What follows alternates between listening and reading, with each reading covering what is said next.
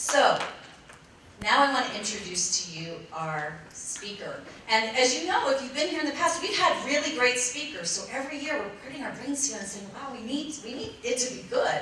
People come because the speaker is always fantastic. And we got it right this time, for sure. So Todd Zakrajsek, I first went to one of his sessions at the Lilly Conference on College Teaching about 4 years ago. And this was before I knew he was such a leader in the field. He was just doing one of the breakout sessions. I was like, he is so dynamic and so engaging, and everything he says is grounded in the research and such a good model for me as I do my own work. I thought we need to bring him to Temple, and I'm so glad he decided to join us. Todd is the founding director of a few teaching and learning centers, including, I think, Central Michigan and Southern Oregon. He was most recently executive director of the Teaching and Learning Center at the University of North Carolina at Chapel Hill. He is the director of the International Teaching and Learning Cooperative and leads the Lilly Conferences on College Teaching. He's just been a wonderful leader in the field of teaching and learning and faculty development. He has most recently joined the faculty in the Department of Family Medicine, also at University of North Carolina, Chapel Hill. So we are just thrilled that he decided to join us here at Temple, and welcome to Todd Zakrajsek. Thank you. Thank you very much. I think I'm going to go with this microphone right here. So can you hear me okay? Is this all right? It's working and everything? I got two microphones. One's for the camera here. The camera operator, I've already advised, I move around a lot, so I won't be standing right behind the lectern, so I got to move around a little bit. And if at any point you can't really hear me, just wave your hand. A couple of really quick housekeeping things at the very beginning. Number one is I haven't had any coffee yet today. Every time I teach, I get really geeked about teaching, and I still remember a student of mine one time, a returning student, it was an evening class, and she came up and she said, Dr. Z, you have a lot of energy, but if you really don't slow down, you're going to burn yourself out. And I told her, I said, I know eventually it's going to burn out, and I can't stop it though. And now that was in 1986. So I'm still thinking it's possible I'll burn out, but I'm also wondering if the burnout will be when I start slowing down. So I just kind of like to keep that energy going. But I'm going to do this whole thing today kind of like the way I teach my classes. So that's how I wanted that framework. Little quick thing on this, which is really strange to me. I'm a first-generation college student. I went off to Lake Superior State College. I got my bachelor's degree. I was going to be a police officer, which came in handy last night because I got to ride in a Philadelphia police car. And I was looking for the Wendy's. You have the nicest police officers.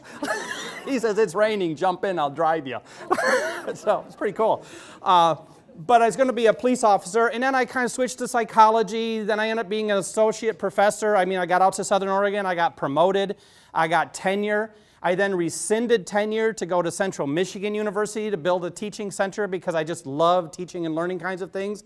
Did that for 7 years. A friend of mine, Ed Neal, called me and he said the opening, that we're going to completely rebuild the center at UNC Chapel Hill.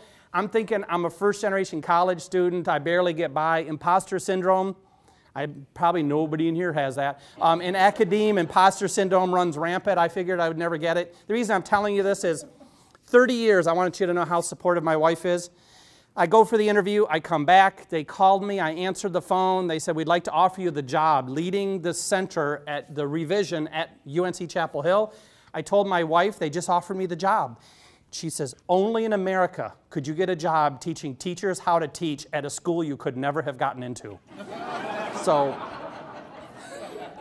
it was so cool. So I did that, and this is all, I'm kind of giving you the framework here because you're going to see this coming out a lot in the presentation today. After building this, I love building things. And so I got the center up, hired 9 people in 3 years. Everything's rolling along pretty well. And someone in the School of Medicine said, I wish we had something in the School of Medicine like this. So I said, well, you know, we could talk through this. And in the end, I got hired, and now my appointment is in family medicine. And I'm actually building resources for teaching and learning in the School of Medicine still at Chapel Hill. And so the only sad part is, and I wish this wasn't being videotaped, but I'm going to go out. Never mind. Catch me after the break. I got a great joke I can't tell anymore. Okay. Actually, I'm just going to go ahead and say it because I'm that gutsy. People keep asking me, are you a real doctor? And I say, yes, I am not a physician.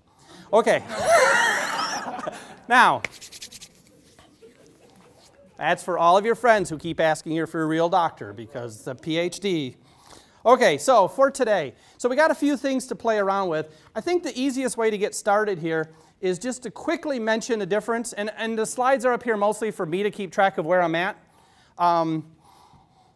What I'd like to do today in a very short period of time is go through some critical aspects of teaching and learning, just some of the really challenges that we all face.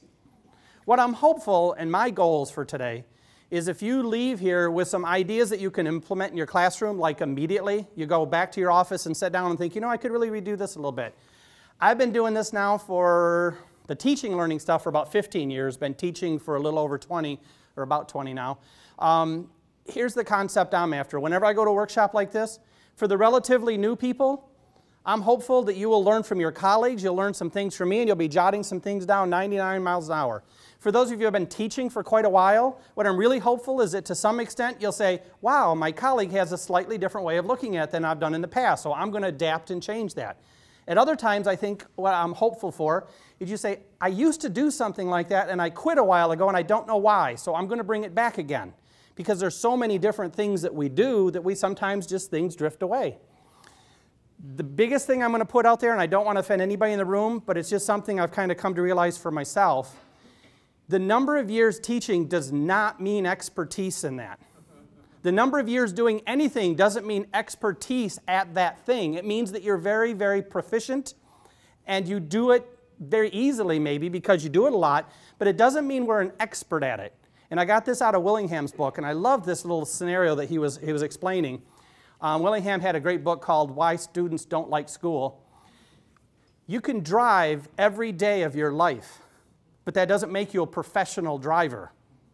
And if there's a really big issue that comes up with a car, it doesn't mean that if your car goes into a power skid that you can drive out of it because you've driven every day of your life. You might actually read every day of your life, but it doesn't make you a professional reader. You might watch movies all the time, but it doesn't make you a professional critic. People who are professionals that really work at their profession work at their profession. And I like to set that up for today, not to offend anybody. I don't mean to offend anybody in here, but it's my thought that I have to go into when I walk into a room and start learning new things about teaching and learning. I realize I've been doing this for over 20 years, but it doesn't mean that I'm specifically a professional. I hope I'm getting pretty darn close, and I keep working at it. But I want to just get away from that caution from somebody that says, oh, I've been teaching for 30 years, I know everything. That actually scares me a little. So kind of today is a day to work at this stuff, which I think is really fun. Big one is teaching versus learning. There's this big move that's happened, and I'm not going to spend any real time on this one because hopefully most of you understand this one, or we're getting it. A while back, there used to be this whole focus on teaching. How do you teach well? What are the teaching strategies? And all of a sudden, 15 years ago or so, people started getting really more concerned about learning. And there's a big difference between teaching and learning.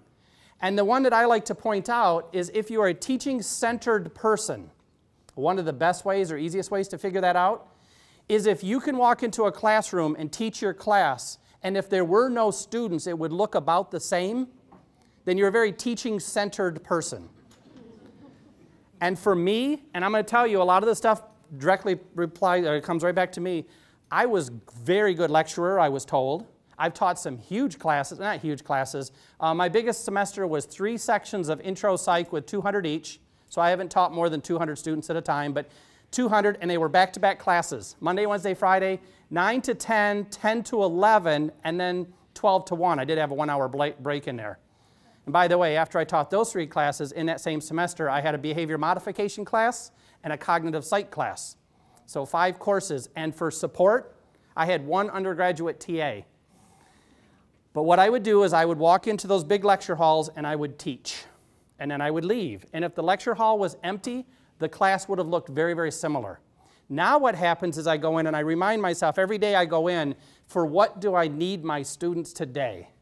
And it's a kind of a neat thing to go through in my head. For what do I need my students today? Well, I need them today to help the group understand the distribution of, oh, you know what? Central limit theorem would be good. Distribution of sample means. Oh, yeah, that'd be a fun one. By the way, I do teach inherently interesting topics. I have statistics and the history of psych, two of the best courses ever. I need my students to help me because we're going to try some sampling and we're going to do some different things in class, and by the end of the class period we're all going to understand distribution of sample means, but I would have a harder time doing that without the students than I would with the students. So that point there of just getting the students involved, it's a big thing. All right, now, here's what I'd like to try next. I'm going to see if I can do this. We go right back to Ferris here. Now, I know several of you have seen this, but I'm going to play with this. The Republican-controlled House of Representatives, in an effort to alleviate the effect of the Great Depression, passed the tariff bill, the Hawley Smoot Tariff Act, which anyone raised or lowered, raised tariffs in an effort to collect more revenue from the federal government.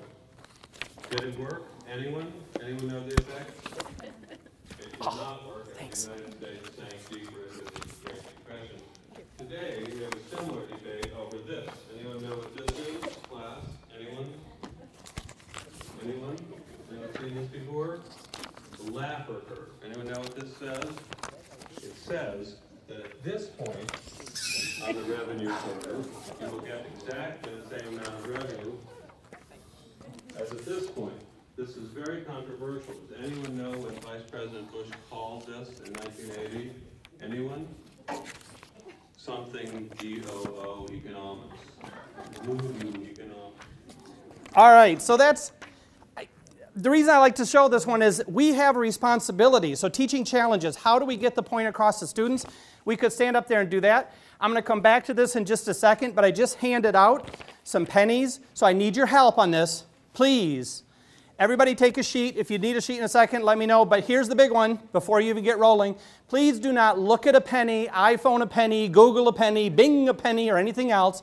Your first task is just to look at this and working totally in isolation. That means by yourself without anybody helping you. Please take a look at this and see if you can identify which of these is the correct U.S. penny. And I'll explain in just a second why I'm doing this.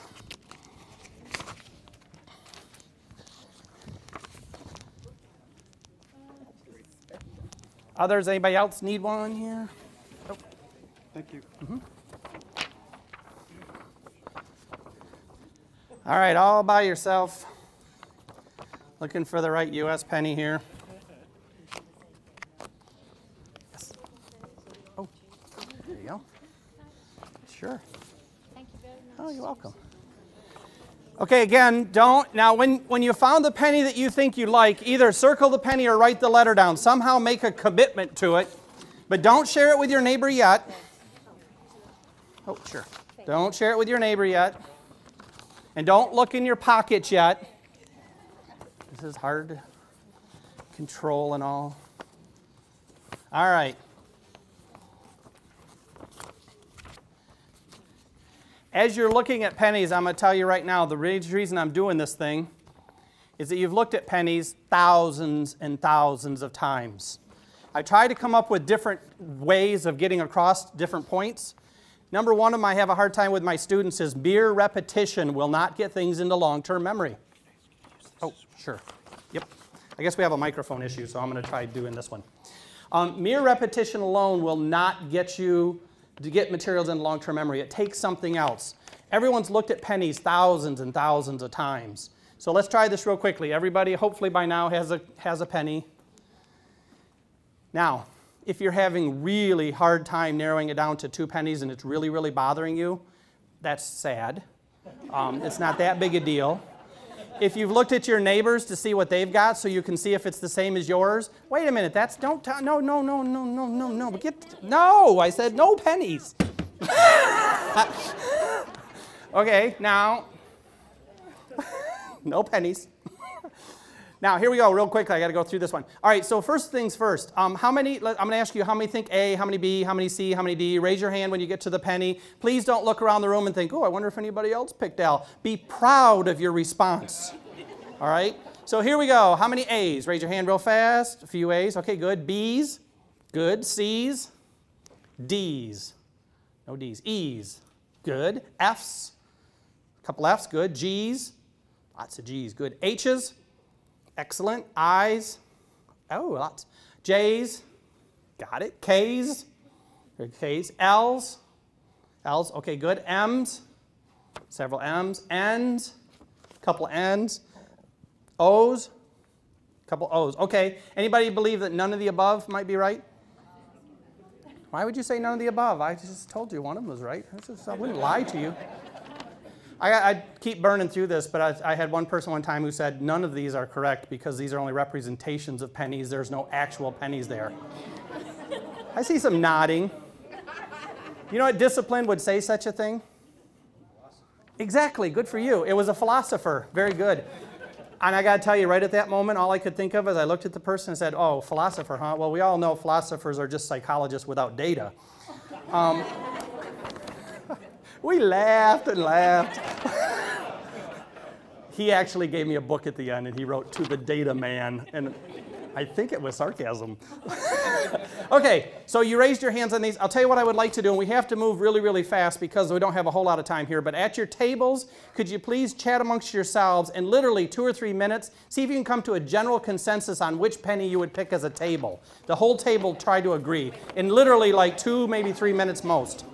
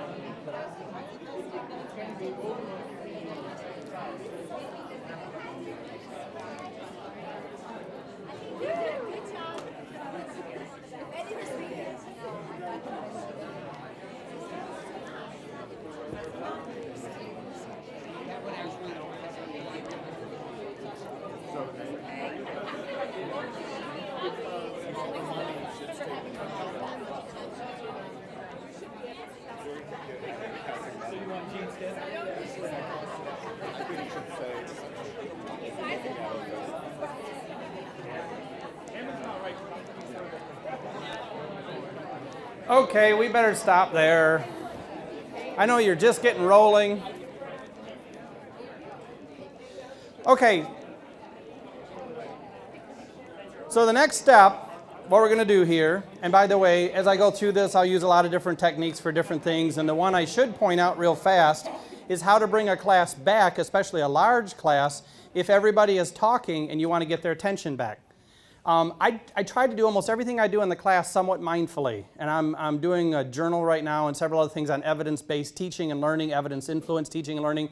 I would encourage you to look for evidence and look for what's out there, almost every aspect of teaching, not all at once, pretty overwhelming, but think through every little aspect of it.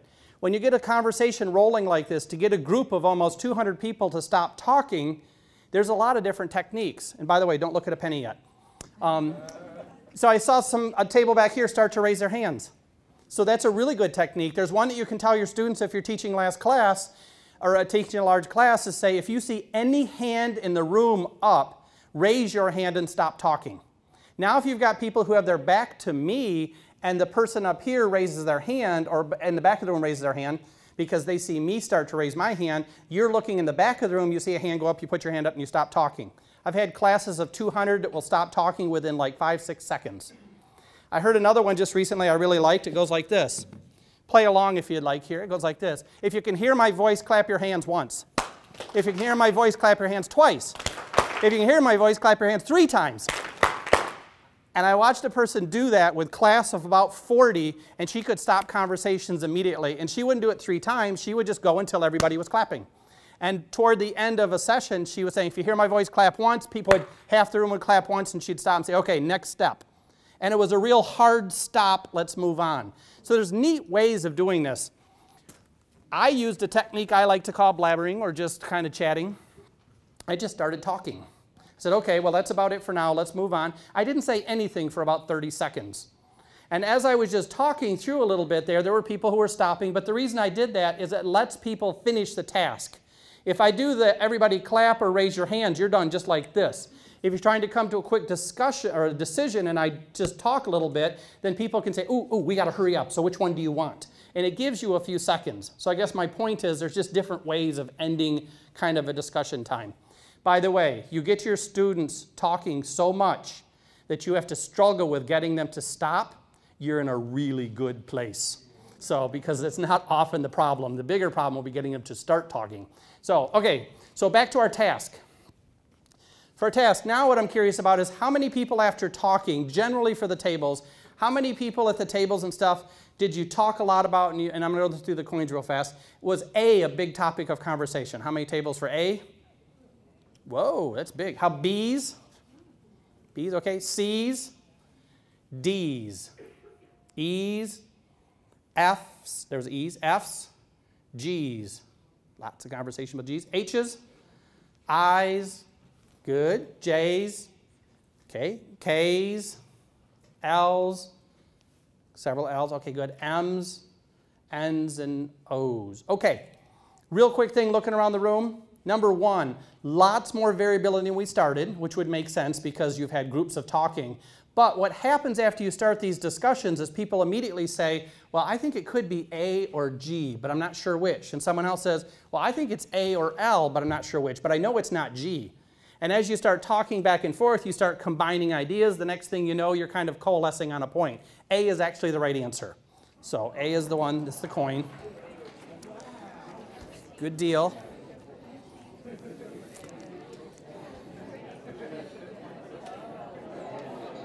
All right, now,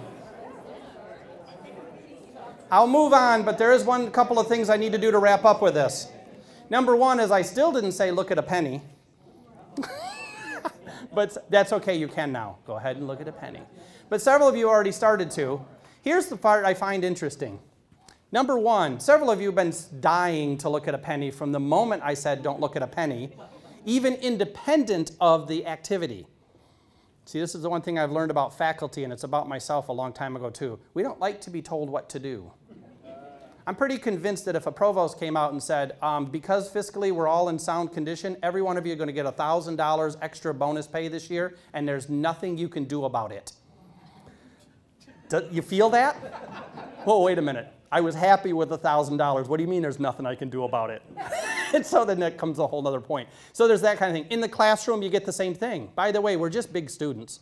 You know, we all were students, and we have that framework going on in our heads. But with students, we get the same thing. Some of them, as soon as they're told, you can't do this, you must do that, that same thing, just remember that comes up in their mind too.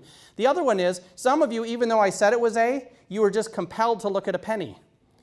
I don't know that that means you don't trust me. It's like, I want confirmatory evidence. You know, we've been teaching people for a long time that you should get evidence for things. Don't rely on somebody just telling you something. So there's several people that do that. By the way, there's some of you who are perfectly happy to say, oh, hey, pretty cool, and move on. You're willing to accept an authority's statement of A is the right response. So the point is, there's lots of different things going on with this. Most importantly, why is this a hard task? Everybody should be able to pick out a penny. You've seen them thousands of times. So I'll ask you real quickly, what makes it hard to find the real penny? Lots of distractors. They're very good, and they're close, aren't they? If I had put down a penny, a nickel, a dime, and a quarter, and said, which one's a penny, most people say, this one right here. It wouldn't be a hard task. I like to actually give this to my students on the first day of class, and the first thing I explain to them is, in life, distractors can look a lot like the thing we're after. So don't tell me that I have picky questions. What I have are highly selective questions. I want to know if you know something. I don't want to know if you can pick a penny out of a pocket full of change. I want to know if you can tell a real penny from a fake penny. That's a different kind of task. In psychology, I want to know if you know the nuances. So that's a huge one. Lots of distractors. A couple other quick things. So why else would we have a hard time with this? Details. Okay, good. What about details? Details. They're similar details. All right, so similar details, which is a lot like the distractor one, so that's good. But some other stuff? Yes, way in the back. As Sherlock Holmes says to Dr. Watson, you see, but you do not observe. So we don't observe pennies, we just sort of casually glance at them. Got it. But we can tell a penny when we see one. How would we possibly do that? Details. Right. So what do we need to tell when something's a penny? Details? No. If I threw a handful of change onto a table and said, how many pennies? It's all U.S. coins. Boom, how many pennies? You all could say, bam, just like this what? Color and size, right? It's this big around and it's copper color. If we see that, we know it's a penny. So one of the big tasks for today I just want to put across there is your brains are all wired in a very, very similar way. You process information until you have it, and once you can make a logical decision about something, you stop. If you don't stop, we put you into a DSM category as a psychologist. And as my daughter years and years ago said, oh yeah, that's CDO. And then we were chatting about this, and I said, what? She said, I have a little bit of CDO. And I said, I don't get CDO. She said, CDO?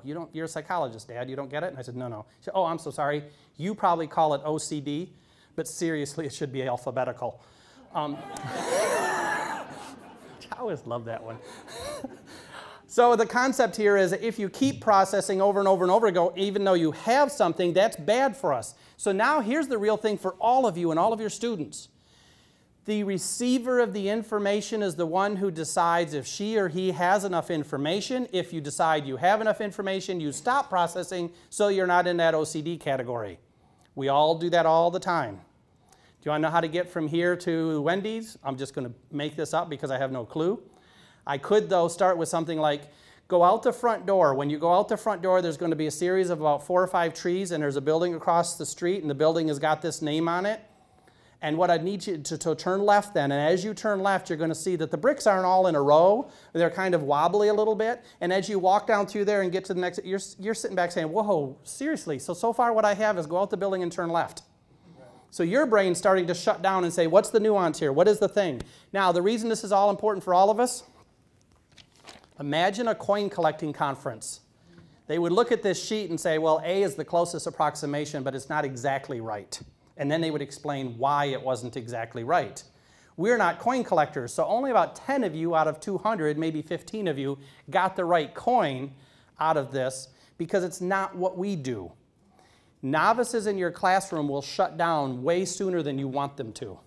So what I do is I do a task like this. You could pick out a different task. Pick out a task that's got some details in it, and it could be just about anything, and show them this.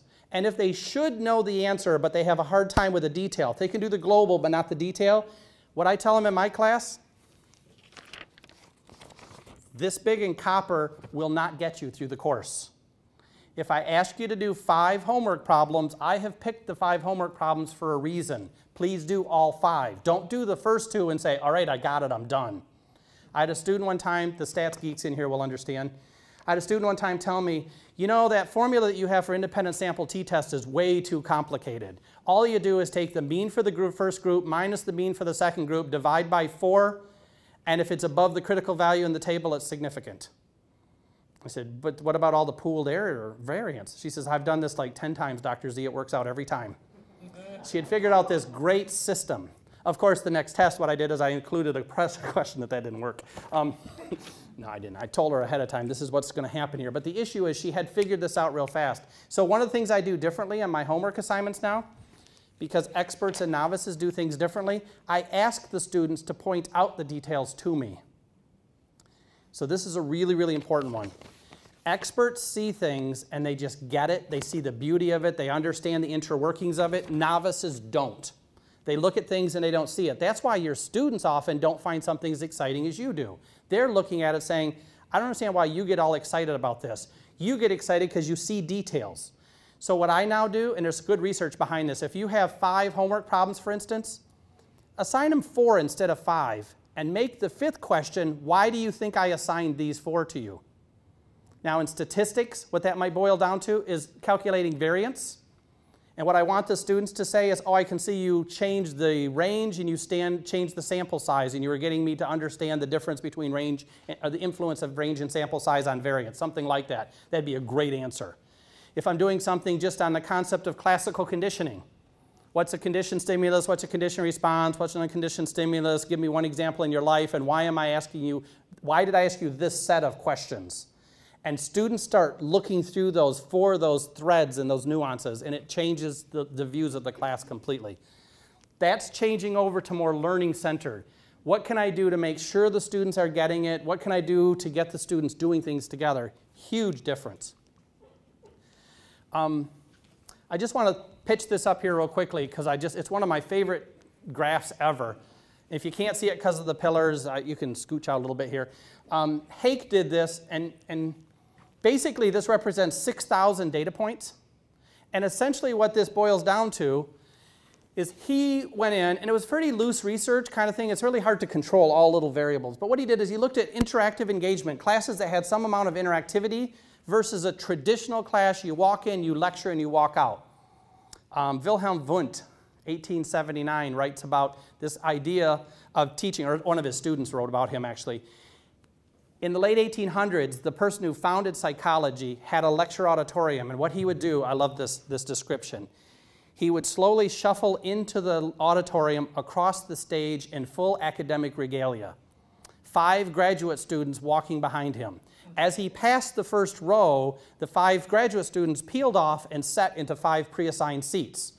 Professor Wundt would then go to the lectern and he would deliver his talk. At the end of his talk, he would turn, and as he walked out, the 5 graduate students would stand up and file back out with him. And of course, this allowed the graduate students to see what he had said so they could talk to the students. That was not an interactive classroom. But that's considered truly traditional. Although we don't do this, how many times we see colleagues who will go in, teach a class, and say, if you have any questions, come see me in my office hour, and walk out. In my head now, I always think I should have my academic regalia on and walk in and walk out. That's the total traditional. Interactive is anything getting students involved. So I'm going to try to do this really fast. This is only pre-test, post-test. This doesn't account for all of those other things that happens in interactivity. Pre-test on the content, then he gave a post-test. Post-test minus the pre-test was the gain. And each one of these symbols is an entire course. It's not a person, it's a course.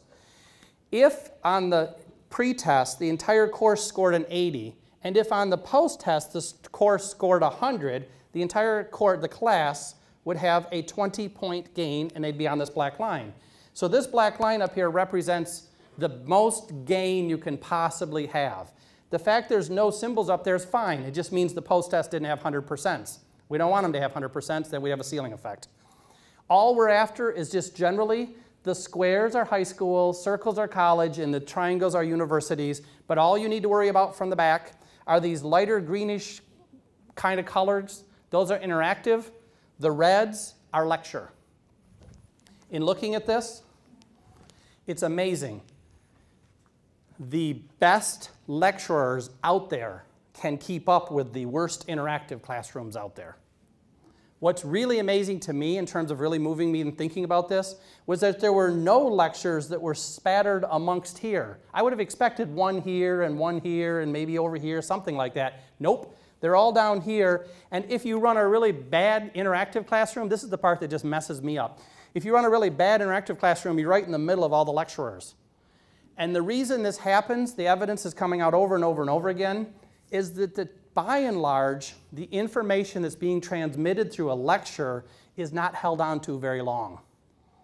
And to get for an individual exam, oftentimes people will do okay, but this is pre-test, post-test. By the end of the semester, most of it's gone. You need some way to solidify that information. So I like to throw this up here because it's really good data. Again, there's 6,000 data points in there. So how do we do this? There's lots of things we can do. I already showed you the clip on Ferris Bueller. You know what's funny about that clip?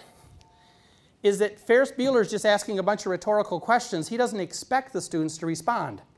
So as they're out there non-responding, it's kind of what you expect.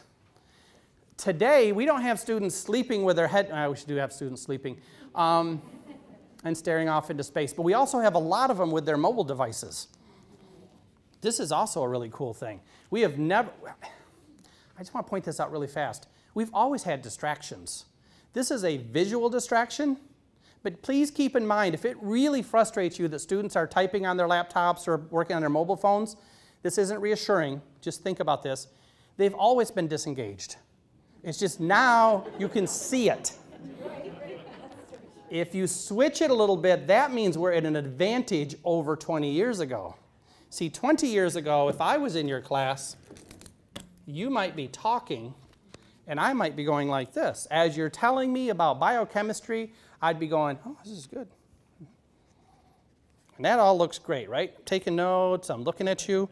What you don't know is what I might be doing. I might be thinking to myself, I hate biochemistry. I hate this instructor. I hate this class. I don't like anything about it. I think biochemistry is stupid. I am going to think about the perfect hamburger. Hamburger. I would want some pickles. I like pickles.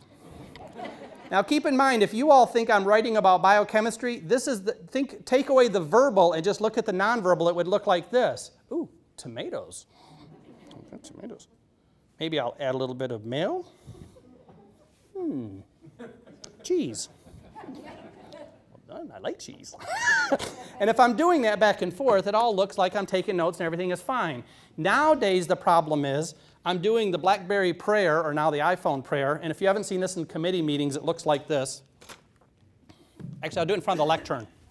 I can do it right here, too. Imagine there's a table right here in front of me. This would work here. If I'm sitting at the table,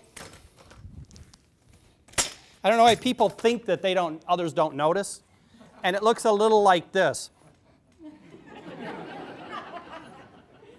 And when people do that, it's like, okay, you just bring your device out.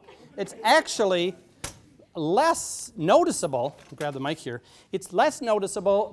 Students don't get this either if they actually hold it up a little higher. In a lecture and auditorium, to hold it up a little higher and type like this, you don't notice as much, but when they chunk it down like that's bad. But now we can see what they're doing. So one of the things I just want to point out here, and this is part of attention, if you don't have their attention, they won't learn. We all kind of know that, but please keep in mind that when they're not attending to something, it's extremely difficult for the brain to automatically process information it didn't attend to. That's the way our brains work. If you don't attend to it, it's gone. If it bothers you that there are cell phones and devices and laptops out and things, just please keep in mind real carefully what you do about that. If you say no laptops in this classroom, actually some new research coming out, people with ADD do way better in classes if they take notes on their laptops. So if you say no laptops in the classroom, you may very well be differentially discriminating against people with ADD. You're hurting them in the classroom. If you say, okay, everybody, you can use the laptops, but only for taking notes. Yeah, that's funny. But you can try it. And what I like to do is, you're in a perfect situation now, get the students to agree on the first day of class that that's what they'll do. By the way, this is so fabulous for the timing. Students on the first day of class will agree to almost anything because they have all kinds of optimism. Get them to commit so that later in the semester you can say, you know, we had that conversation on the first day and you said that you'd only use your laptop for taking notes. I noticed you've been watching a lot of YouTube clips in class. I'm just going to have to ask you to stop doing that. Asking or having that conversation is easier when everybody agreed on the first day of class, which they all believe that they'll only use their laptops for notes at that point. Sometimes, I heard just one just recently, I love it. Sometimes you can tag into it with labs and see what they're looking at. Faculty member just told me literally like 2 days ago, he says he was looking through the things and a student was shopping for shoes. He didn't want to embarrass her in class, and so he just typed, pick the red ones on the left, they're so cute. And she immediately just shut her computer off. But that's what you have to just think through a little bit. By the way, calling on people with devices, I now have device, I don't tell people they can't use them, but it's fair game. If you have the device open and I'm talking about something in class and we're working on it, and I say, oh, Tolman wrote cognitive purpose of behavior in animals and men, and I can't remember exactly when that was, but the era is important. Could you look up what year that was? And I've had some students, which I knew were not taking notes, will stop and look up and say, what? I'll say, just look up the year. I love to do this. And I say, the year, yeah, Tolman, purpose of behavior in men. Oh, okay. And then they'll do it. So I let them off the hook a little bit, but the point is I've caught them. I had a young lady just recently, she did that. I went back to teaching. I noticed that she was again chatting with her friend on the computer. So then I went back, asked her another question. She said, what? And I asked it again. She said, oh, okay, and looked it up. The third time I went to her, she actually looked at me as though she were disgusted, took the top of her laptop and went like this. Closed it. It was like, if you're going to bother me, I might as well turn it off. I thought that was so perfect. And I was okay with that. It worked out. It was fine. But by the way, and this is I'm just trying to pick up little tips about this as we go along too. If you're thinking to yourself, I wish I could see what they're doing though, please keep in mind, sometimes we don't catch what's obvious. You know what they're doing without looking at their screen. You don't need to walk around and catch them. I'm going to go over here to the lecterns, probably the easiest. Yeah, I think this will work. Should be designed. Okay, yep, we don't cut off too many people. If I'm working on my laptop, watch this. Got my laptop open. If I'm looking at you and typing, that looks a lot like taking notes, right? But imagine me going like this during class.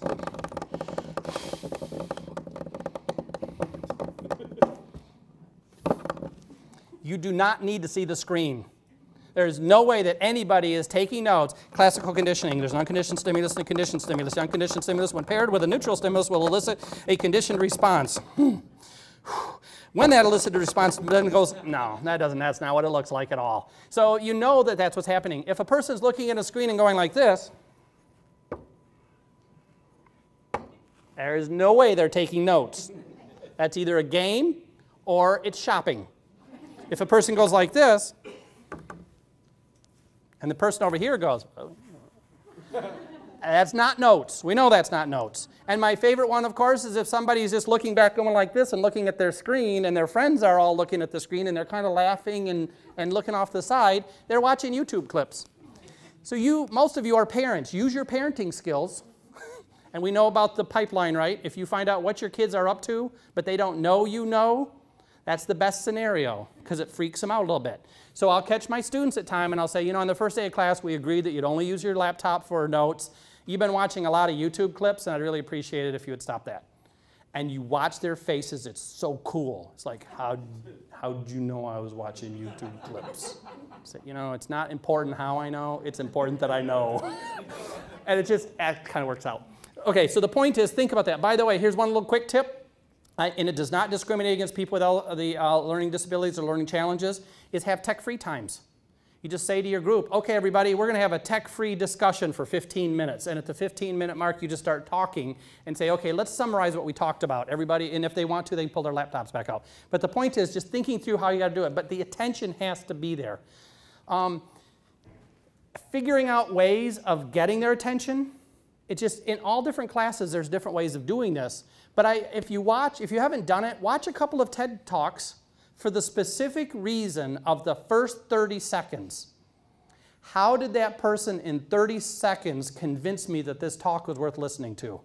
And if you watch those, and not for the whole talks, just watch those chunks, you'll be amazed at what people will do.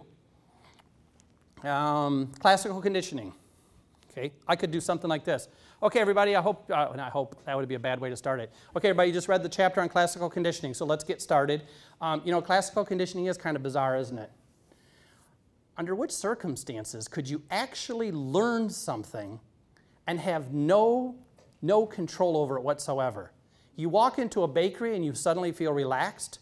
You smell some Bengay and you suddenly feel all tensed and kind of geeked about something. You look over and see a certain person's face and it reminds you of somebody and immediately you feel nauseous. And yet you never wanted to do any of those things. How could that even happen? And all of a sudden we're kind of talking about classical conditioning a little bit. I could also, and I've done this before, go up and say, okay, today's classical conditioning. So you've read the chapter. Let's run through this real quickly. Unconditioned stimulus, unconditioned response. Conditioned stimulus, conditioned response. And I turn around and half of my students are sleeping. Just that fast. That's not a good start. So if you think about how do you introduce the topic, there's different ways of doing it. And those are your attention grabbers. There's another whole concept out there now, social contagion. There's cognitive neuroscience. Everybody's really ripped about cognitive neuroscience. There's some great stuff about that. You know what's really exciting me right now? Social neuroscience. Social neuroscience is the fact that we can interact as human beings and the interaction changes my physiology just by interacting. There's something called mirror neurons. There's still some arguments and discussions about mirror neurons, but basically what it boils down to is this. If this were a glass, and I take a glass, actually I've got an orange juice container, that's better. If I take an orange juice container and take this juice and take a drink of it, as you watch me take a drink of that, neurons fire in your brain that represent or are similar to what you just saw. The research is kind of cool because if we take a glass that you can't see through and you pour water into it and take a drink, you can't see the glass at all. But while you're watching the videotape, I pour all the water out, set the glass down, pick it up again, and take another, kind of looks like a drink out of the glass. Different neurons fire. Your brain knows whether there's water in that glass or not, and as a result, will fire differently. If you have recently, and I don't have the slide up here, I'm sorry, I was going to put it up there and forgot. If you recently see a sporting event where somebody's leg is like broken in half, merely saying that just now caused several people to go, ooh, ah. Showing the image makes a whole group go, ow. Think about why that's happening. We're looking at something, and people will even say, ow. There's like this, you don't physically have a pain in your leg, but you're feeling this stuff.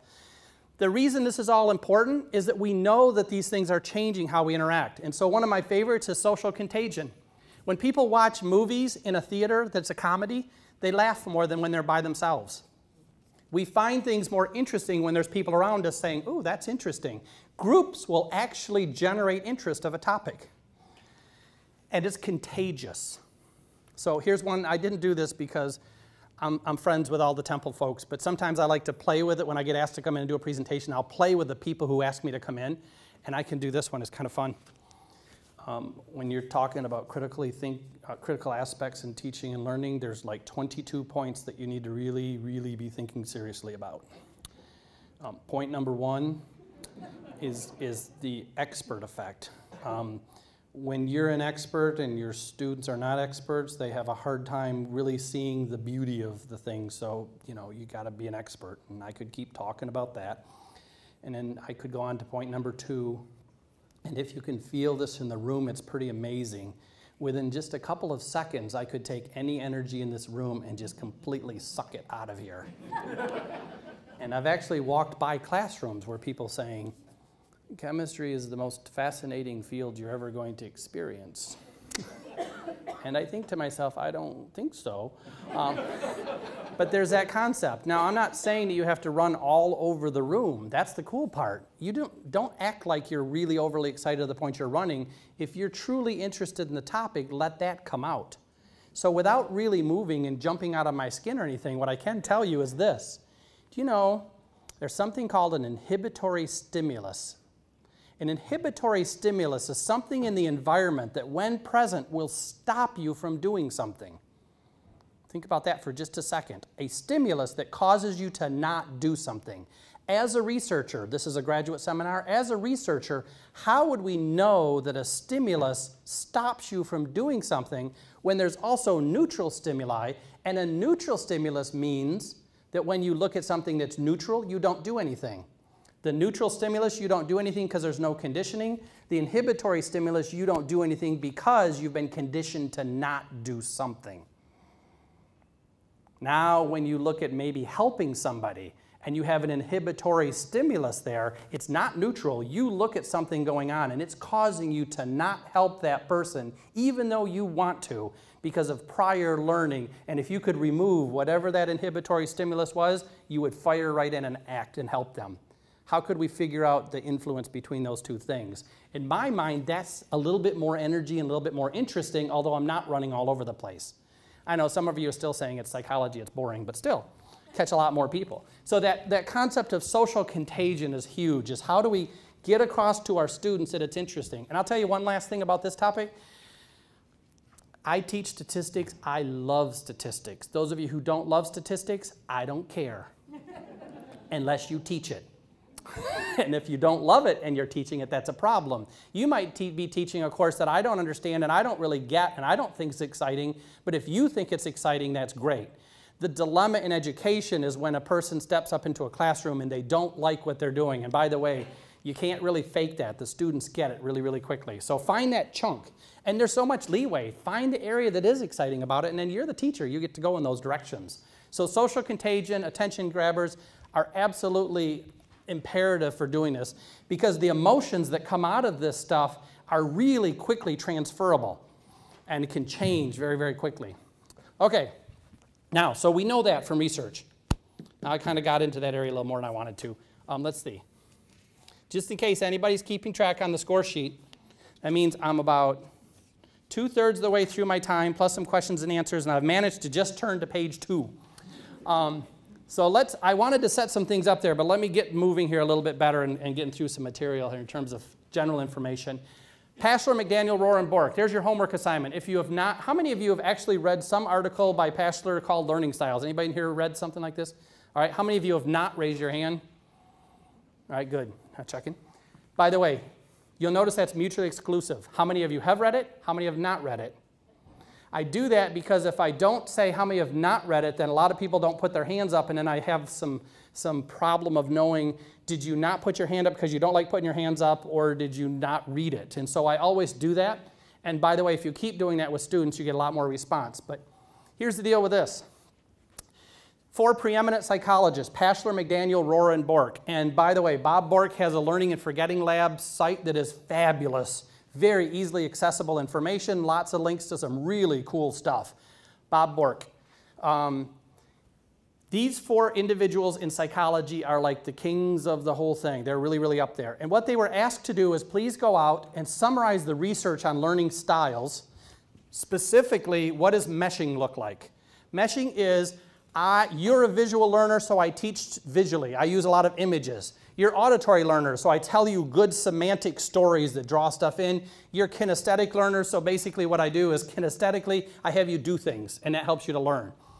They went through and they found thousands and thousands of articles talking about learning styles. My daughter in high school, 6 classes, she did 4 learning style inventories this year. Teachers love these things.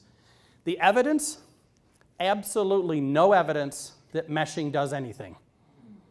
Now, don't get disconcerted yet because there's it turns out we're doing the right thing, we're just potentially not doing it for the right reason. And the reason I'm bringing this up is because of the student more than the teaching. Here's the reason for this. Imagine for a moment that you took the inventories. Your visual learners, your auditory learners, your kinesthetic learners. I show a really, really good graph up here. I'm showing you Monet's, how a Monet differs from a Manet.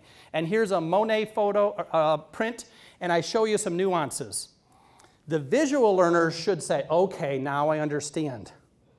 The auditory learners would say, oh, please tell us in detail what this means. And the kinesthetic people should say, well, get us some paints and let us paint a little bit. And it doesn't make sense that that would happen. Everybody in the room should learn if it's a really good visual. If it's a really good kinesthetic task, everybody in the room learns. So the point is, what happens in the end is that there are definitely learning preferences.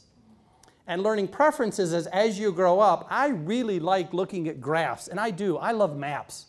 My wife one time for a Christmas present actually bought me a really nice map of the US that I would just stare at for hours and think about trips we would do. I love maps. But if somebody tells me a really good anecdote, that works for me. If I do a really good hands-on type of thing, that works for me. The reason I'm telling you this, we should be mixing up the different modalities, but what you really want to watch out for is, are you teaching in multiple modal ways? We want some good visuals. We want some good auditory, some good conceptual frameworks for pulling things together, and we want people to get in there and do things. We want them to do those. Most importantly is it should match the retrieval. If you're teaching music, your visual representations might be relatively limited. Yes, I understand you could show pictures of a clarinet, you could show fingerings of a clarinet, but there's not a lot you can do with that. Kinesthetic is huge for music. You need to play the clarinet. If you're doing something with painting, visual is pretty darn good. If you're doing different areas, chemistry, building models, doing molecules, you know, the kinesthetic stuff is fabulous. So when you think of retrieval, it's how do you want to encode it and pull it out that way. There's actually a joke video that's great. It's called something like Sir Dance-A-Lot, and it's a lecture about dancing. And they've made such a good mockery of the concept, and it's the same kind of thing. It's the mixing up the modalities of free retrieval. And what this basically is a teacher who's lecturing to a group about dancing. This is how this dance is, this is how this dance is, let me show you the steps. One of the students in the lecture auditorium stands up and starts to go like this. He said, please take your seat, we're in the middle of class. And so the student sits back down, and he does all of these descriptions and everything, and it fast forwards through. He gets to the final exam, and in the final exam he says, okay, everybody pick a partner, and now do a salsa. And at that point, the basic response is, well, how would that even be possible? Because we haven't been able to practice in that, and they don't say it out loud, in that modality. So we have to be really careful when we're showing lots and lots of things or doing something, and at the end say, okay, now do this. So we just something to be careful about. By the way, if you want to hit learning styles, be sure not to miss one of the best ones. This is from America's finest news source. Very good, I heard it already, The Onion. And The Onion basically did this story called, Parents, for the back you can see it, Parents of Nasal Learners Demand an Odor-Based Curriculum. And the real reason I wanted to show you this whole section right here is how important it is from the student's point of view. By the way, this is the actual article. And if you can't see it, there's a picture here of a little girl kind of holding her head looking at a textbook. The caption, by the way, is a nasal learner struggles with an odorless textbook. By the way, according to this study, this report, 70% of students would rather smell a term paper than write one. I may have been a little higher than that, actually. But the real thing that I was after here is this one quote. Now imagine students. Here's the thing. Students, one of the primary things for learning is a person has to believe they can learn, self-efficacy. If there's nothing else in learning and memory that you ever pay a lot of attention to, go read a little bit on self-efficacy. Self-efficacy is the extent to which I persist and work at something when I'm not sure that I can do it. And you need that in education to push things. If I don't believe I can learn from you and I don't believe something can be learned, I shut down and I'm done. Now, take this whole thing we've been talking about, or I've been mentioning here. Here's the quote. My 15-year-old daughter, Chloe, couldn't sustain her interest in academics, and as a result, she would goof off with her friends and get into trouble. Ooh, a 15-year-old goofing off and getting into trouble. Said Michael Sweeney of Oswego, New York.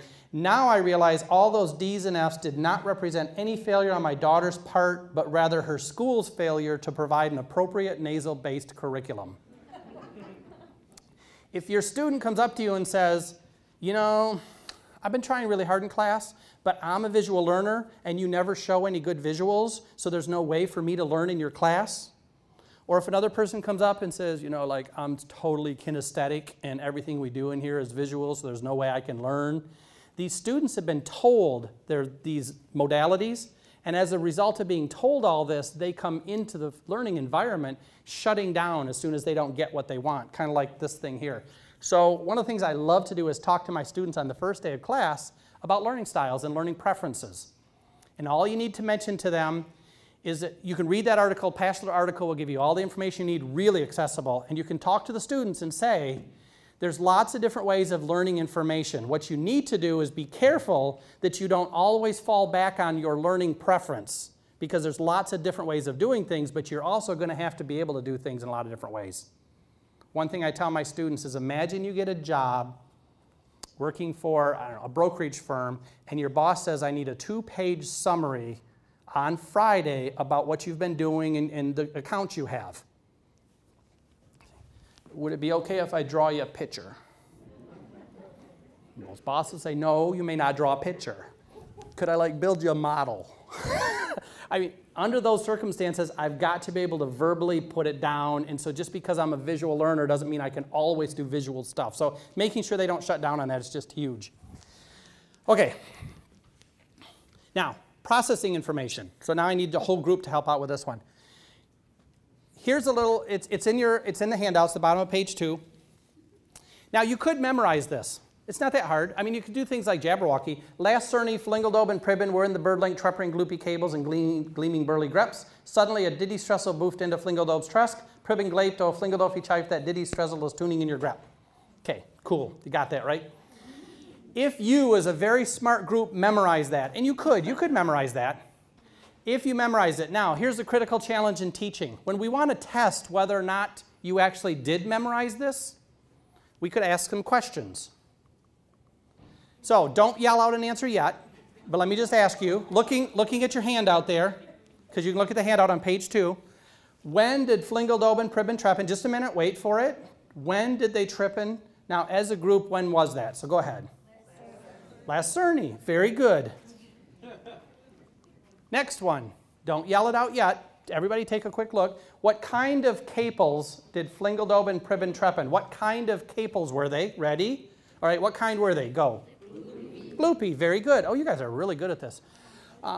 Now, what did the Diddy-Strezzle do to Flingeldob's Trask? Now, wait a minute. So take a look. What did the Diddy-Strezzle do to Flingeldob's Trask? Ready? He did what? Boofed. I would take boofed or boofed into. And number 4, what was Pribben's reaction? So Pribben, how did Pribben react? He did what? Right, he glaped. If it was glapped, by the way, the English people will tell you very quickly. 2 P's, short A. Now, glaped.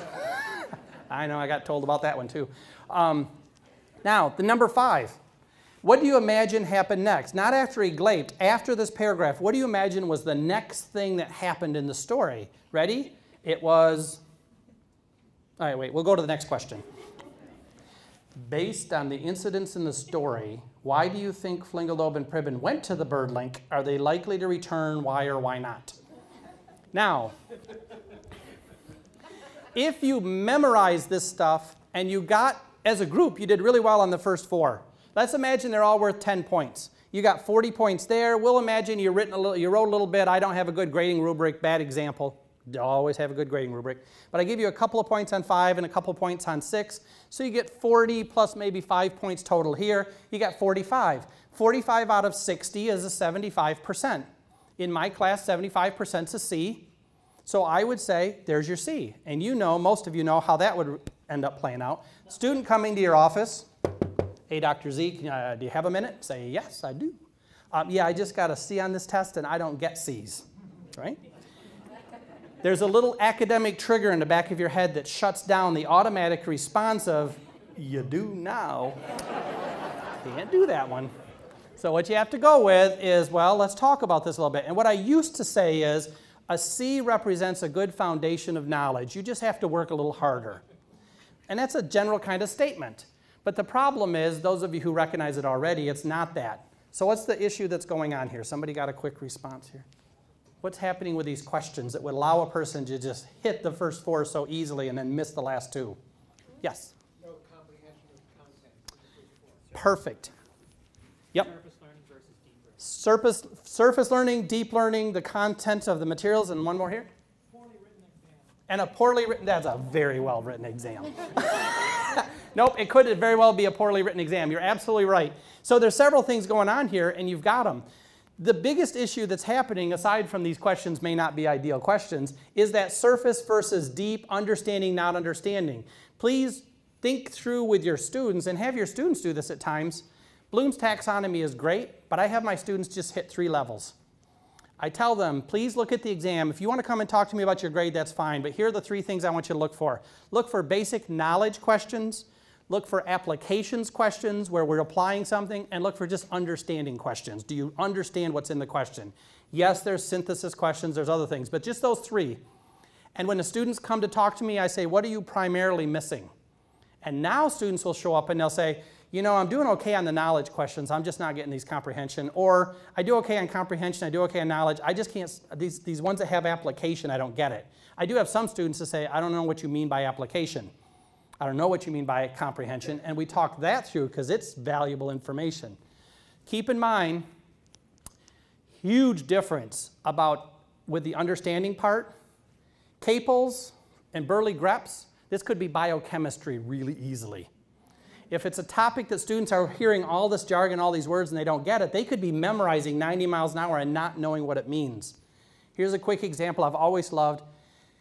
I did this years ago in a quick class I had. I was trying to get across to my students the surface versus deeper learning. And I said, there are 5 Great Lakes. This is when I was out in Oregon. There are 5 Great Lakes that surround Michigan. Huron, Ontario, Michigan, Erie, and Superior. Those are the 5 Great Lakes. Of the 5 Great Lakes, Superior is the deepest. Quiz time. Which of these lakes is the deepest? We'll just pick 3. Erie, Huron, or Superior? And you would all pick Superior, right? Do you know at this point it'd be possible that you don't even know what a lake is? You would not need to know what a lake is, because over here all I said is there are 5 Great Lakes. Here are the names of them. This one's the deepest. Over here I'm saying which one of these is the deepest, and you recognize the name again. So what I now do is look through my tests and look through my materials and say, does somebody have to know something to be able to answer this? It's a huge, huge issue. Okay. I did want to leave a little bit of time for some questions and stuff, so I want to just hit a couple more quick things here. There's some things that we don't have, critical challenges. Some of the aspects of teaching and learning, we don't have a lot of control over the students, but if you could get the students to understand some of these things, it's huge. Exercise. Exercise has been demonstrated to be one of the critical components of actually learning. People who exercise regularly, you can process information way better. This is information processing, way better than people who don't exercise. There are lots of things happening with exercise. There's some school districts out there that have tried, by the way, adding exercise programs, elementary schools, with disruptive problems decreasing by like 80%.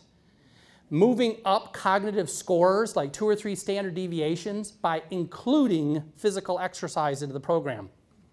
You know, when we don't want to leave any kid behind and we make sure all the tests are really good, the first thing that schools will typically take out of the curriculum, phys ed, because they got to study more. So it just, exercising is huge. Sleeping and resting. Researchers have found that sleeping and resting is huge. Here's one of my favorite studies, and this was by Medina, had reported on this one. NASA found astronauts who slept for 27 minutes in the afternoon improved their cognitive functioning later that day on tasks by 34% over non-nappers. Take an average of a 27-minute nap and a 1/3 increase in cognitive functioning. So talking through with students, and now, by the way, huge mistake at Central Michigan University years ago, somebody sent an email out, all campus, that said, napping improves cognitive functioning. I was running the teaching center. I walked down the hall and I knew it would happen because I worked with, you have good people here. My people were pains. I walked down the hall and everybody's lights were off and their heads were on their desk. And they said, Todd, we were told we must nap in the afternoon. So I like that. But getting students to understand exercise, rest, huge. And also, so those are two big issues. And by the way, in college, those are things that often, especially around exam time, just go away. And nutrition's huge too. But Crowley, 2001, and I didn't mean to read these to you, but I didn't realize the room would be this deep. So let me just go through this quickly. Notes that when a person's brain is sleep deprived, the person may actually feel fully awake, and yet the neurons needed for learning and memory shut down. Essentially, the basic functions operate, but complex tasks are not encoded. You can take a person who's exhausted and read a chapter, close the book, and the next day they would not be able to tell if they've even read that chapter. I mean, basic cognitive functions can operate to some extent. Your eyes can go across the pages and stuff, but you can't do this. The problem we have now, which is huge, is our brains are never shutting down. So that, again, these are the challenges in teaching. It's some of it we can directly control in the classroom. Others we have to try to get across to the students. Imagine going back a couple of thousand years and what the day in the life of a human would look like. You know, basically, find food and don't get eaten. Well, there's reproducing too, but I'm from Michigan, we like to talk about that. So basically, what you do in the day is you're reproducing, you're finding food, and you're not getting killed, and that's your day. You walk a lot to find food, you're interacting with people, you rarely pull out your iPhones. There are times when you're actually walking along and just having quiet reflection and thinking, or just even just not doing something. We fast forward to today. People can wake up at 6 o'clock in the morning and essentially not thinking until they go to bed, you know, midnight, 1 o'clock maybe. So students could be getting 5-6 hours of sleep, and we would be in there too, by the way, and not have any downtime.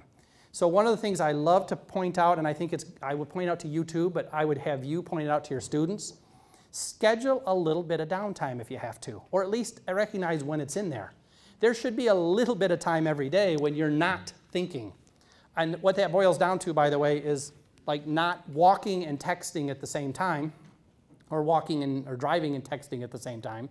Finally, people are all over that in terms of danger. But the issue is we're always kind of processing. By the way, I made a claim, and sometimes I like going through these things. I made a claim that one of the things I was concerned about is students leave a classroom now, and instead of thinking about the material, they immediately pull out their phones and say, so what are you doing this weekend? Yeah, me neither. Yeah, that's fine. That used to be reflection time. So one of the things you can tell your students is when you leave the class, spend 5-10 minutes just thinking about the class as you're walking along. Huge differences. And as I pointed out to someone once the students never do that anymore.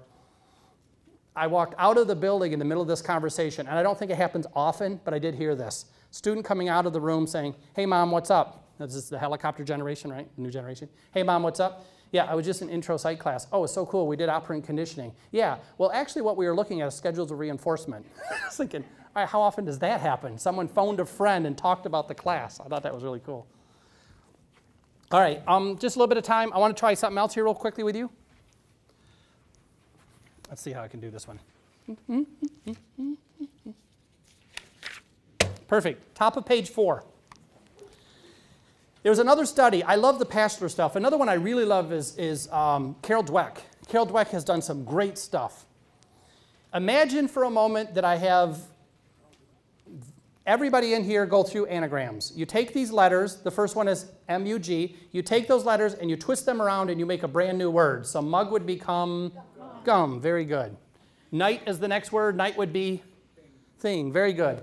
After you finish this, individually you get your feedback. But basically what happens is this group is told, really well done. You did good.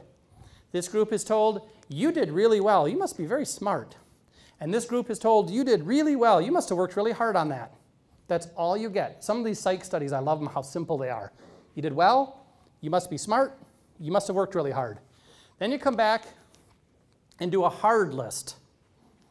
First word, if you can't see the screen, is marching. The next one is nameless, licensed. These are much harder words. Teaching. Oh, what's teaching? Anybody got a word you can get from GT?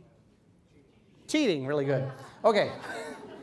After you go through this list, and this is the way the research goes, you go through this list, and basically what you say is ouch, ouch, and ouch. Yeah, that was really tricky. Now, self-efficacy. To what extent do you persist when you're faced with failure? If we come back now with another list that's very similar in difficulty to the first list, those with more self-efficacy will work harder than the people with less self-efficacy, the ones who don't believe they can really get it. So they go through this list, and I'm just going to do this quickly. So now for findings, top of page 4. If we have this group over here that was told, good for you on the first task, then the second task it went bad, how well did they do on the third task? And I apologize again, the pillars here in the middle. First trial, this is the number of words correct. We didn't put trial 2 in here because all we wanted trial 2 to do was to discourage you. Because what do you do in the face of discouragement? That's why we want it in there. So it's trial 3. The real issue is trial 1 to trial 3. Now, the next task you would have, and I'm going to have you do this real quickly, is to take your pens and draw in a line for the middle group, the ones that were told, oh, you must have worked, or you must be really smart, and the, oh, you must have worked really hard. Now, people were randomly placed into the 3 groups. After they randomly placed into the 3 groups, they went through this task, and now just draw your lines in for your effort group and your smart group. So go ahead and just do that real fast on your charts.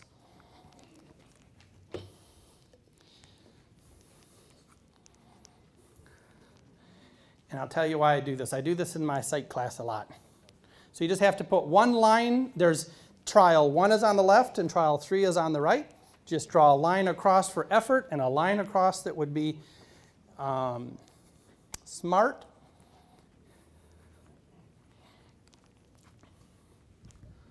All right, all right. Now, and literally we've got like 10 minutes and we're supposed to be done here. So turn to one person near you and just look at theirs and chat really like literally for 30 seconds to see if it's close or if they were even able to do it. Was it close?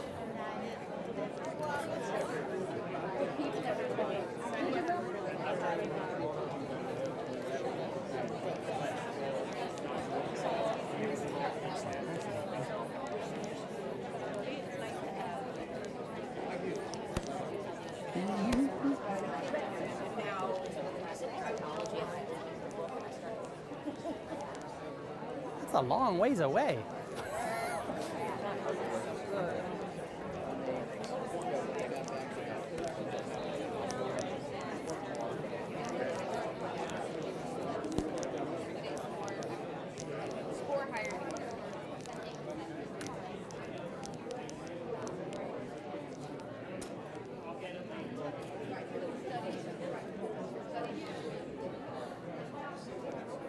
All right, for the sake of timing, I'm going to stop here. So basically, whenever I'm teaching my classes now, instead of just saying, here are the findings for my studies, or here's the result of something, oftentimes I put something up there, set up the scenario, and say, now, what do you, first step, you make a prediction. You come up with something, and then turn to your neighbor or a group of neighbors, whatever, and compare what you came up with. The huge reason for doing that, by the way, and there's think, pair, shares, there's lots of things, but if we don't have people compare it with their neighbors, it's amazing how many times when you just put the findings up there, the regular cognitive response is, oh yeah, that's about what I would have figured. No matter what it is. Oh yeah, that's about what I thought. How many states are there in the United States? I'm thinking there's 32. Well, there's 50 states. Yeah, 32. That's about what I was thinking. So, you know, that just always kind of adapts to it. When you draw something or write it down, and then it could be one sentence. What is one way to summarize this in 5 words? Or pick 3 adjectives that would do this. Turn to your neighbor, what'd you come up with? Immediately, there's a quick discussion about it. One of the reasons I do this one is I want to see if people understand the graphing part. I wouldn't expect all of you to, because I had never talked about graphing and line graphs and things, and some of you haven't actually tried to draw one of your own for years.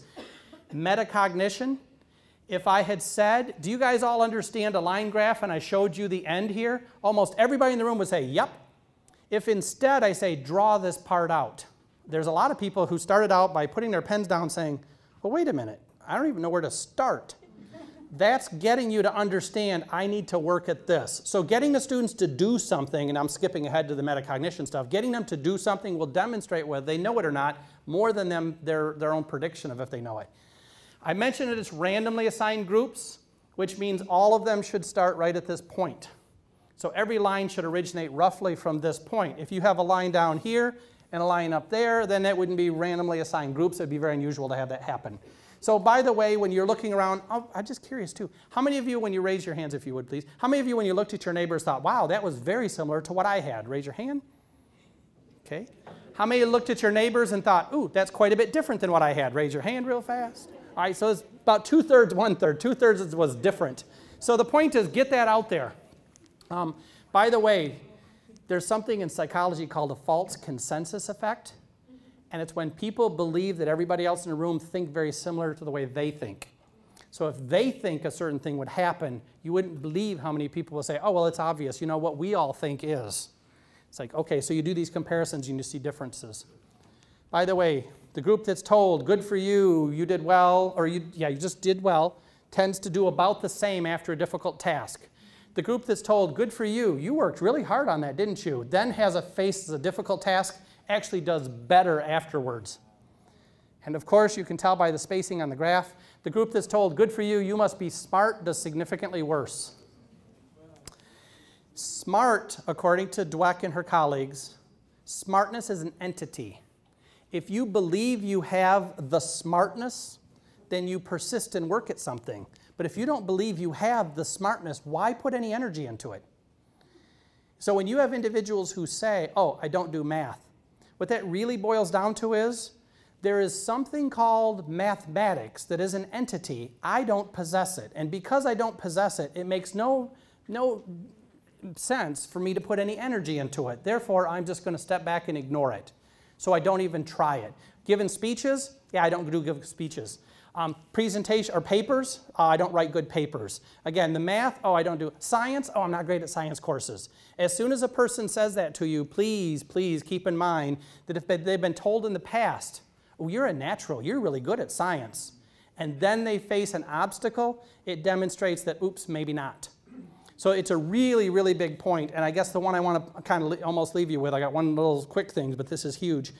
When a student says to you, I don't do math, the immediate response I have right now is, oh, really, which kind?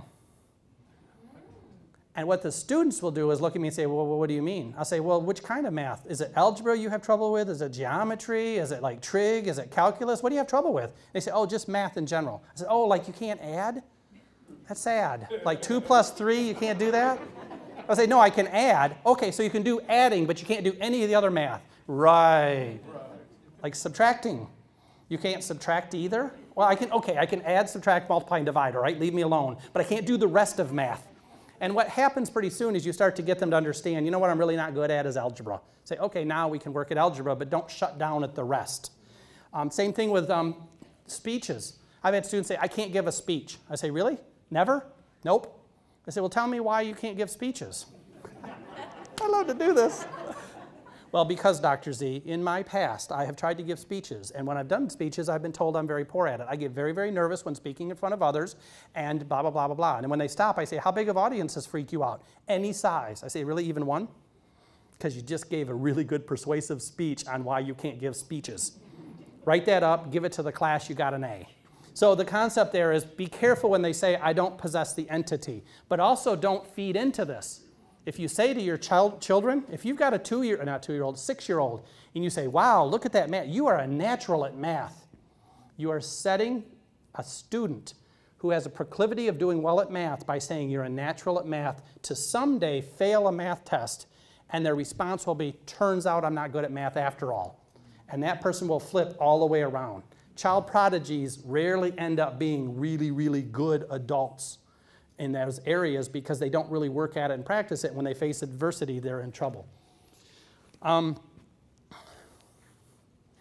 multitasking. Oh, that's terrible. One last thing. I got 3 minutes here. I'm just going to do this. For questions, I will have time for, I'm going to be around all day, so I'm hopeful we can do some questions. This is the last, I have some other things here. This is the last one that I think is really, really important. I just want to point out here. So this study, I love this study by Karpik. Karpik and again, Roediger. If you just go with the names of people and search them, they're doing some really neat stuff. So here's the study. Students are given 5 minutes to read a passage. They read it, that's study. Then they read the passage again, that's study. They read the passage again, that's a study. And they read the passage again, that's study. So they've read the passage 4 times. Then they take a quiz over it. They get 83% correct. Another group, study, study, study, practice quiz. Now here's what's bizarre. Practice quiz, no feedback on the practice quiz, and then a different quiz 5 minutes later, they score 78% right. A little less because, of course, they studied a little less. Next group, they read the passage 1 time. Practice quiz, no feedback. Different practice quiz, no feedback. Different practice quiz, no feedback. And the reason they don't get feedback is if I gave them feedback or if Karpik gave them feedback, they'd be teaching them something. What we're just saying is bringing it up, answering the questions, going on. Study, test, test, test, no feedback, then the practice or the actual test, and they score like 73% right. The really scary thing is you come back a week later. Here's your study, study, study, study group. They've lost about half. That's actually not bad. Most times you look at most stuff, it's about right. 50, 60% of the material is gone a week later. That's the way our brains are wired. But what I really love are these other 2 groups. This study, test, test, test group, actually the decrement is very small, but look at the difference here. This is massive difference. Now the axis is broken over here, but for the group that's the study, test, test, test, they've gone from about 72 down to about 65% correct a week later. I'm going to stop with this, with thinking about this concept. What's being done here is that they're practicing at retrieval. And there's some really good evidence coming out of how effective tests are for teaching material. They're great for assessing if they're done well. But for teaching material, if I have to pick the deepest lake in North America and I kind of know what the lakes are, and I don't know what test question you're going to ask or anything, and then I get a question that says Tahoe, Superior, Crater, and Champlain. And now I have to pick the deepest lake in North America. If I have to start saying, think out how this works, well, Tahoe. Tahoe is really deep, and that's the one over at the border of California and Nevada, and I know that's really deep. Let's see, Superior. Now, that's one of the Great Lakes, and I know that none of the Great Lakes are in the deepest lakes in North America, so that can't be it. I'm actually processing material right now. I'm pulling stuff out from long-term memory, and I'm thinking about Lake Superior and Lake Tahoe, and every time you do that, it reinforces that information. So really good written multiple choice questions can actually increase learning by practicing at retrieval. So there's some really neat stuff in there. Plus just this concept of pulling it out. The first president of the United States, everyone has pulled that out of memory so many times that it's just there. The third president of the United States, yeah, we haven't reached back and grabbed that one as often. So what we want to do is have students practice at retrieving material. The reason I say that, and I'm ending with this, group work does that, because they have to pull material out and use it. Practice tests do that. having homework assignments, having all kinds of different things, flip chart or note cards and other things. Whatever you can do to get them to practice at retrieval is just huge. I'm right at time, so I'm going to stop there. If you have questions, you can hang around just a second, although we have other activities going on. But I'm here until 2 o'clock. If you do have burning questions, by all means, you can do that. If you want to email me, if I skipped like a couple of slides, if it really bugs you that I slipped those, just send me a quick email. My email's on the front of this handout. Yep, good. I have the coolest alias. I was so glad to be able to get that. It's Todd Z at UNC. So it's easy enough to remember. But I hope you've picked up some things you can use in your classes, and I hope you have a fabulous, fabulous day. But I'm going to stop here.